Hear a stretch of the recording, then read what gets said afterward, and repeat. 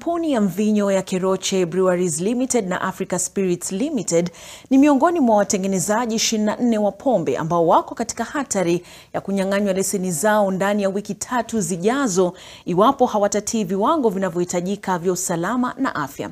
Hii inafuatia uchunguzi uliofanywa kwa watengenezaji hao katika vita dhidi ya pombe haramu na matumizi mabaya ya dawa za kulevya. Tumpate mwanahabari wetu Martin Mwangi na mengi. Kufuatia uhakiki uliofanywa kwa watengenezaji 29 wa pombe ya kizazi cha pili, 24 wamebainika kutozingatia kanuni zinazohitajika na leseni zao zimesitishwa. Kampuni hizo 24 zimesimamishwa kazi kwa siku 21 hadi masuala yote yatakaposhughulikiwa kikamilifu kuanzia Jumatatu tarehe 8 Aprili.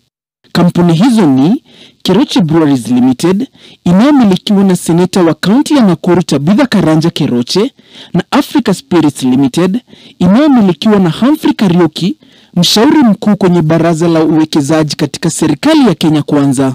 Zingine ni Two Cousins Distillers Limited, Lini Suppliers Limited, El Kenya Limited, Zhenghong Limited, Rift Valley Brewing Company, FRMEA Packers Limited, Manchester Distillers Limited, Capstar Investors Limited, Julijo Investors Limited, Platinum Distillers Limited, London Distillers Limited, Agrochemicals and Food Processing Company, Crayone Enterprises, Lumat Company Limited, First Lane Wines and Spirits, iGov Distillers, Viva Bedida, Metro Breweries, Sabibu Beverages Limited, Ludiani Water Spring na Mambo Leo Distillers. Kati ya 29 zilizofanywa ukaguzi, ni 2 tu kati yazo zilizobainika kufuatia sheria kikamilifu, ambazo ni Kenya Nut Company na UDV. Zingine 3 zilipatikana kuwa zilitii na kuruhusiwa kuendelea na utengenezaji ila zitimize baadhi ya masharti maalum.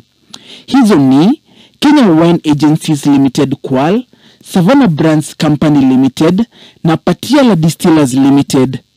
Ukaguzi huo ulifanyika baada ya serikali kutangaza mpango vipengee 25 wa utekelezaji tarehe 6 Machi. Martin Mwangi, NTV.